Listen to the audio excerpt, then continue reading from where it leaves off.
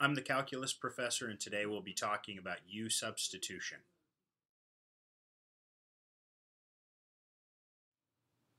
In problem number 43, we'd like to use substitution to integrate the integral from -1 to 2 of x squared times e to the x cubed plus 1 dx.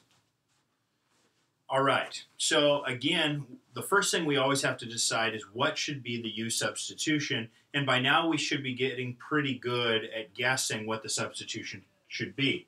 We're looking for something whose derivative shows up, and also that is maybe a function within a function.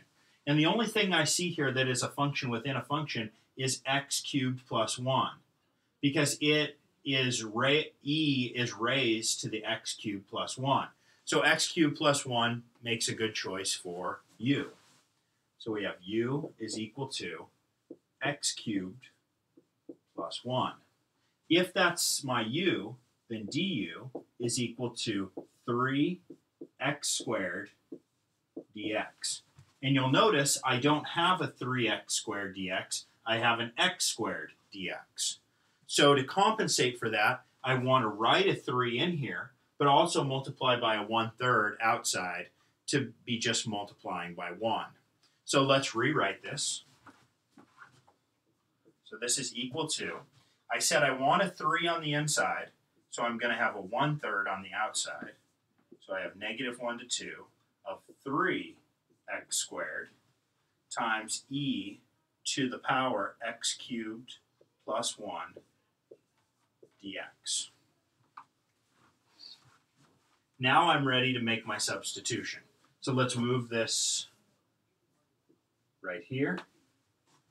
I'm going to make my substitution. I still have that 1/3 sitting on the outside of the integral. So let's write that in first. And now I have integral of e to the u. This is e, x cubed plus 1 is u.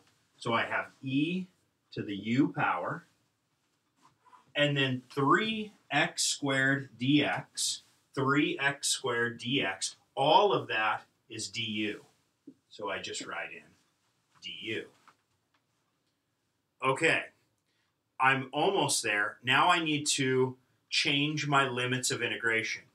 Right now I'm in x world that lives between x is -1 and x is 2. Now I'm in u world, and where do the u's live? Well, if x is -1, what is u? I come up here and I say, okay, if x were -1, -1 cubed is -1, plus 1 is 0. So this is a 0. Also, I take 2. X goes all the way up to 2. If I plug 2 in up here, I get 2 cubed, which is 8, plus 1, which is 9.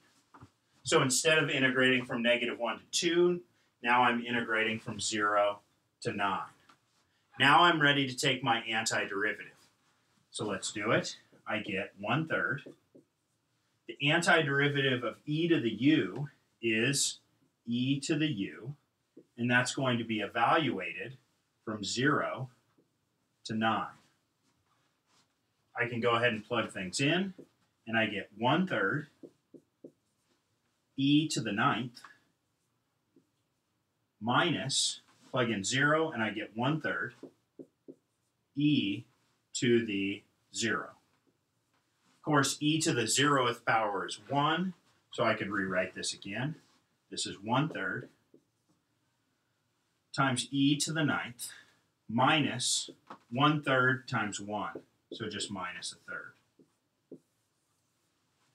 And that is our antiderivative, or the solution to our integral.